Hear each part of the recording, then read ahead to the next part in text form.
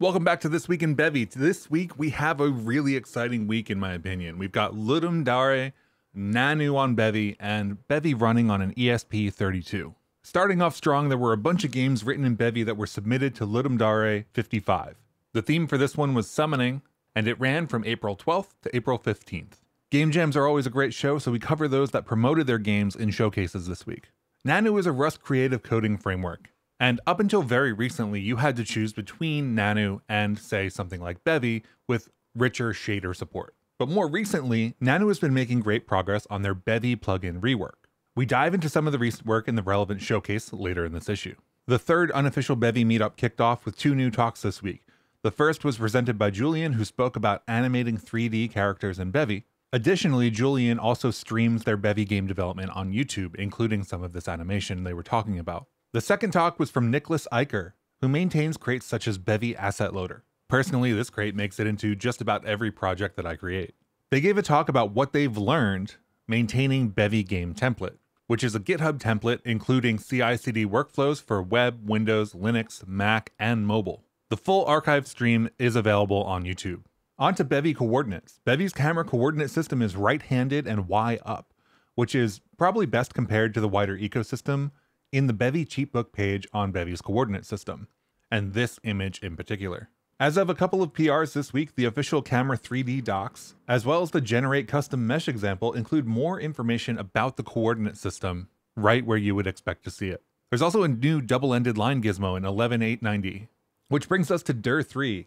Bevy uses Glam's vec3 extensively, but one thing that the type vec3 cannot tell us is whether or not a value is normalized. Normalizing a vec3 means making the length of the vec3 1. So while we can normalize vec3s, we can't ensure through the type system that a value we're passing in is normalized. And normalized vectors are required for some operations, so functions accepting a vec3 that also require that normalized vec3 create a potential footgun and allow users to pass in invalid values. Solving this comes dir3, a new type likely coming in Bevy 0.14 that represents a normalized vec3. It can do this by only exposing constructors to create values of the dir3 type. Once we have a dir3, we know it's normalized as a vec3, so we can use a dir3 as the argument to functions, when those functions require a normalized vec3. This is exactly what PR 12986 is doing with transform rotate axis and transform rotate local axis. Instead of taking a vec3, these functions now take a dir3, ensuring that we pass in only normalized values. And of course, Alice's weekly merge train is a maintainer level view into active PRs, both those that are merging and those that need work. On to the showcases. This demo is an infinite version of Pong that plays itself. It explores the ability of Bevy ECS tile map to individually address the tile entities, and takes advantage of Bevy XPBD2D for colliders, collision layers, and ball movement. The source is available on GitHub, and a video diving into the code is available on YouTube. This is a fun third-party gizmo for directional lights with mouse drag control support. It's similar to a gizmo that you might find in Unreal Engine, and as we later find out in this issue, gets its own crate release. So if you want to use this in your own applications, now you can. This week we get a Steam release for Glow, a physics-based arcade-style game where you have to avoid colliders that come onto the screen. As with many games of this style, it gets harder and harder the more that you play. And it's really nice to see Bevy games being published, not just created. In our first Game Jam entry, Path of Summoner, you take the role of a summoner tasked with saving the world from dangerous monsters. Within your dungeon, you possess a summoning circle where you can combine ingredients to summon minions. These summoned creatures will aid you in combat. However, if they all die, the monsters will get you. This one is playable on itch.io. This YouTube video shows off running Bevy on an esp32 microcontroller. Specifics are listed on the website. This is in coordination with a behavioral crate called Beat. Running Bevy on an esp32 is somewhere that I didn't know that I would ever see it, but the ECS pattern is widely applicable, so it's not terribly surprising. The source for this one is available on GitHub. Continuous collision detection is a problem domain that addresses potential tunneling in physics simulations. Tunneling is, loosely speaking, when an object is moving so fast that its discrete steps miss collisions on its path that would have otherwise occurred. This implementation is similar to Jolt's continuous collision detection, performing time of impact queries from the previous position to determine whether collisions were missed, and if so, moving the bodies back to the time of impact. In the overview, we talked a little bit about Nannou, the Rust creative coding framework, and how they're replacing their backend with Bevy and making great progress. These demos show off some of what is and what could be possible. For me, the biggest takeaway from these showcases is that Nannou and Bevy are already coexisting well, and the future seems very bright. The Discord thread for this one contains a lot more information, and some extra screenshots that show off what code could and does look like, including defining noise and post-processing shaders in line. In my mind, I think of Bevy's APIs as a stack of APIs. If you consider raw WGPU to be one of the lowest levels, then we've got Bevy's render graph on top of that, and we've got the material high-level API traits on top of that. Nannou seems to be building an even higher level on top of that integrates well with everything below it, which is super exciting. I'm really looking forward to seeing how this progresses in the future. But until then, we've got more showcases. This web-based particle editor is great for playing with values that can feed back into Bevy Enoki. You can export and import your RON settings, upload textures, and write a fragment shader live in this web editor. This showcase is an experiment to build animations through composable combinators. The code is posted in the Discord thread. And these 3,000 skinned meshes playing skinned animations, all doing A-star pathfinding with plenty of FPS headroom left over. And I could swear I see wave function collapse everywhere. Or maybe it's just me, because I'm very interested in procedural generation. This showcase is a 2D prototype for future 3D implementation of wave function collapse, as part of a smooth voxel world.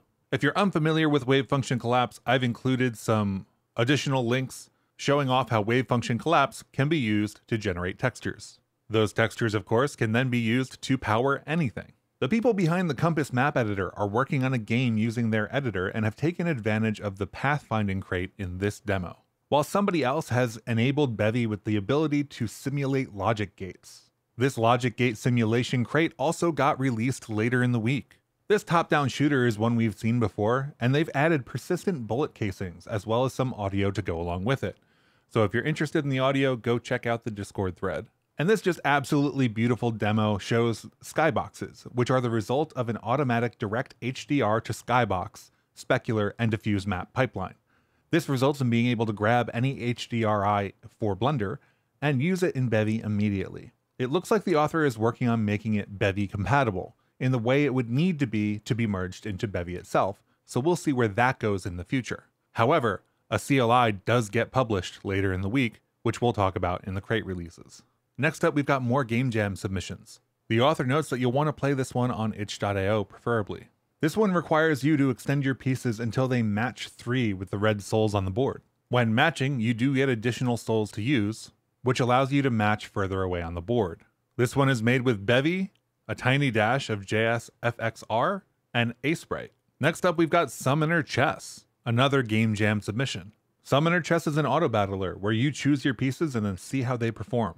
Eternal Battle in the Hells or something is a Ludum Dare entry about drawing shapes. You can view some of the gameplay on YouTube that you can see here, or play it for yourself on ldjam.com. This is a short demo that showcases in-progress work on integrating Sickle UI and Bevy Cobweb. Sickle UI is a widget library built on top of Bevy UI, while Bevy Cobweb is one of many crates that provides reactivity primitives for Bevy.